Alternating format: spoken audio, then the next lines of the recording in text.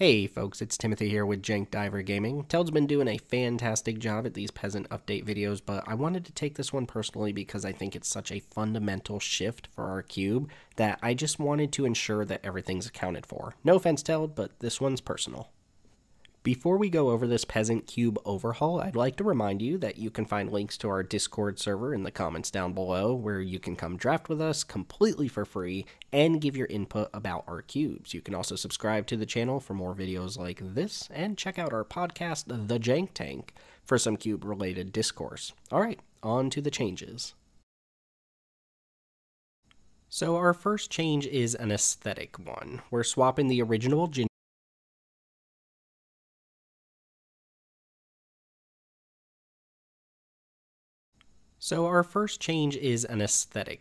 We're swapping the original Ginger Brute art for the objectively better, less terrifying Wilds of Eldraine art. We've heard reports that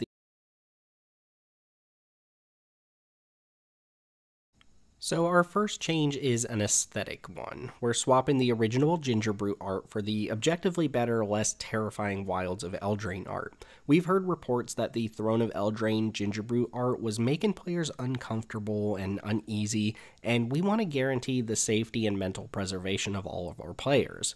Remember, Jank Diver Gaming's a safe place for all Magic players, and we want the art we hand select for our cubes to reflect that. Next up, we'll be swapping out Vampire Sovereign for an additional copy of Ginger Brute. This might seem a little strange at first, but let me explain the rationale. Vampire Sovereign's been played almost exclusively as a life gain card in our cube, and Ginger Brute functionally gains the same amount of life as Sovereign for a significantly cheaper mana investment. Magic design is so sleek and pushed these days that we're looking for any opportunity we can to cut our curve without compromising on power level, and this swap should fulfill those goals. Following that, we have Citizen's Crowbar out for an additional copy of Ginger Brute. This actually fulfills two key goals for us. First, players have expressed that there simply aren't enough Citizen payoffs in our cube for Crowbar to really feel like it pays you off. But those same players also warned that adding Darlin of the Masses to the cube might make green-white Citizens too strong in our environment. If we're not going to play Citizen payoffs, it doesn't make much sense to keep a Citizen token card around. Second, in keeping with the mental preservation of our players, some players expressed concern about the flavor of using a crowbar to destroy a gingerbread man. That level of violence feels unnecessary for a card game, and with the increase in Ginger Brutes from this update, we're inclined to agree.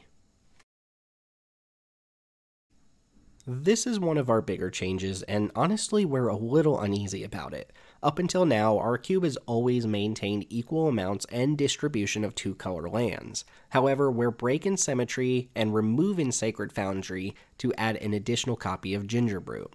We've noticed through extensive testing that our red-white drafters always draw the perfect mix of lands and spells with the ideal fix-in whenever it suits them to draw it, so it's become abundantly clear that they'll function just as well with one less dual land. Besides, red-white is most likely to benefit from the new Ginger Brute meta, so the balance seems appropriate. We'll keep a close eye on this change, but thus far our Boros drafters have always hit perfect mana on curve every single game where it matters. Battle Screech is coming out for an additional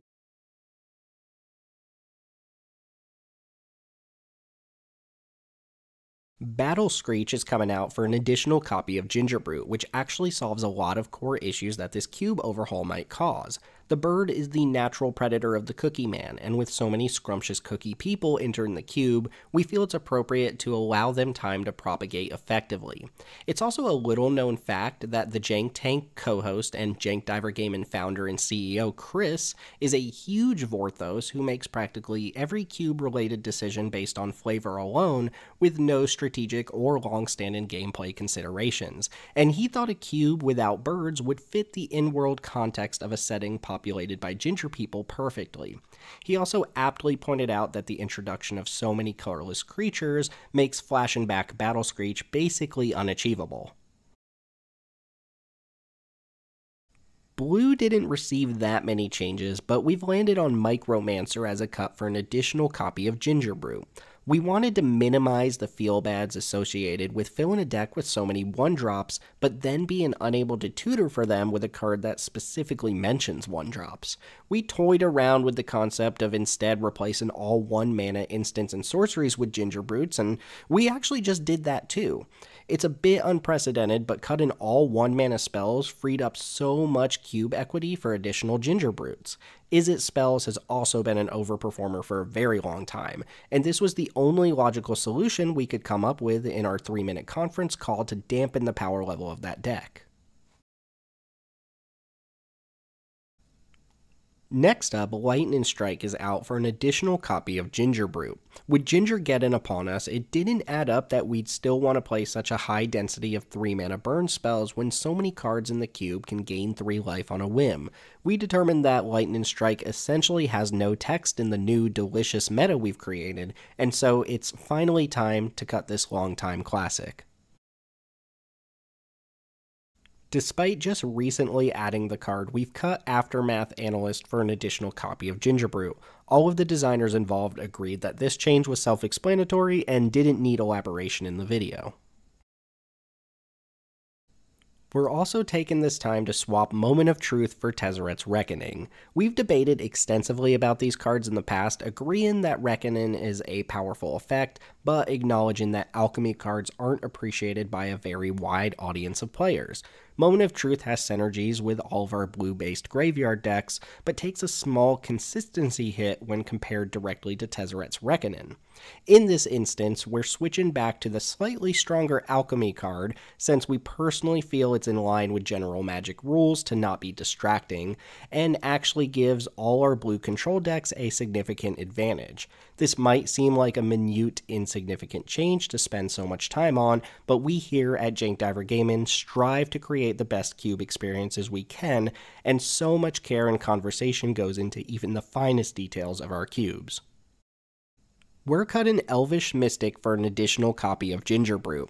1-mana creatures are a dime a dozen these days, and we feel that our modernized approach to Peasant cube design doesn't leave much room for 1-mana creatures that don't have haste, aren't food, don't have 1, Ginger Brew can't be blocked this turn except by creatures with haste, and or 2, tap, sacrifice Ginger Brew, you gain 3 life. Elvish Mystic has none of those relevant lines of text. Gilded Goose does though, so we're breaking rarity restrictions to introduce 1 copy of Gilded Goose as a 361st card in our cube. And finally, we're trimming Glorybringer from the unrestricted cube for a copy of Ginger Brew. First off, we feel like it's imperative that we maintain the singleton nature of the And finally, we're trimming Glorybringer from the unrestricted cube for a copy of Ginger Brew. First off, we feel like it's imperative that we maintain the singleton nature of the unrestricted cube, and since we don't currently have a copy of Ginger Brew in that cube, it felt like a great addition. Glorybringer's inability to target other dragons with its exert trigger has really diminished its effectiveness in higher power level cubes, especially compared to its performance in Amonkhet Limited, where it was a decent filler card for most decks. The haste also matches up a bit too well against the 1 copy of Ginger Brew we'll be adding, and we don't want to encourage our players to keep their Glorybringers back to block Ginger Brew, because that's just not ideal cube gameplay. It might seem strange to mention an unrestricted cube change in this video, but we're of the opinion that players will already be invested in precious wildcards on crafting Ginger Brutes for Peasant Cube, so we might as well reward them with 1 less card to craft in the unrestricted cube. You're welcome, players.